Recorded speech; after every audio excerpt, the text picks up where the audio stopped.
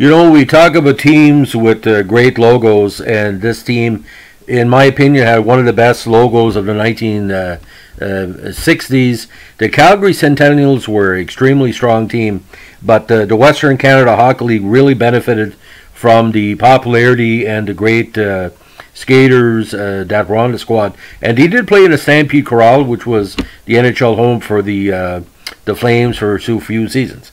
Now, they were a charter member of the Canadian Major Junior Hockey League in '66, and the franchise was known the first season as the Calgary Buffaloes before becoming the Centennials in '68.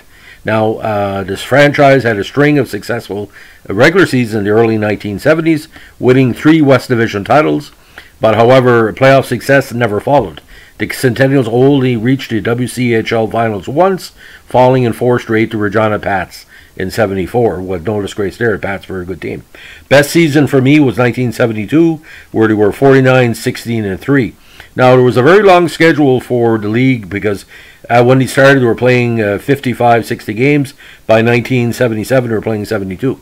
Now, following the 1977 season, the Centennials were sold and relocated to Billings, Montana, and became the Billings Bighorns. The franchise today is known as the Tri-City Americans, settling in Kennewick, Washington, after stops as the Nanaimo Islanders and the New Westminster Bruins. Calgarians would have to wait long for another team, as the Winnipeg Monarchs were immediately sold and relocated to Calgary to become the Calgary Wranglers. Now, the alumni of the Centennials is just tremendous. Look at the players here. Don Ashby, Wayne Bianchin, John Davidson, Len Frigg, which we've done a podcast on, Danny Gare, Doug Horble, Craig Levy, Bob Liddington, Daryl Maggs, very underrated player, Lanny McDonald, Grant Mulvey, Bobby Nystrom, Gary Risling, face only mother could love, Mike Rogers, Randy Rhoda, former Montreal Canadian, Roy Sumner, Brian Spencer, Perry Turnbull, and probably the class of defensive defenseman of the Flyers years, Jimmy Watson.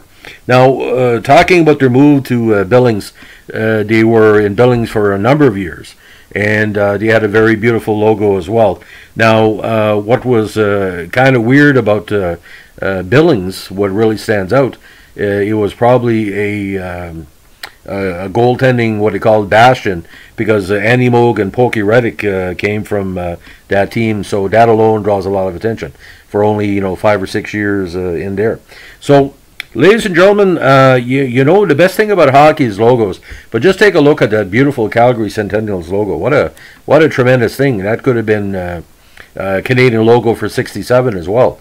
You just take out the second C and you just expand it. It's pretty cool.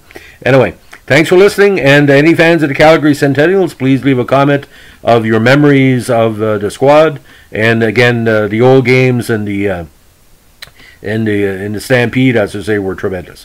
Thanks for listening. Bye.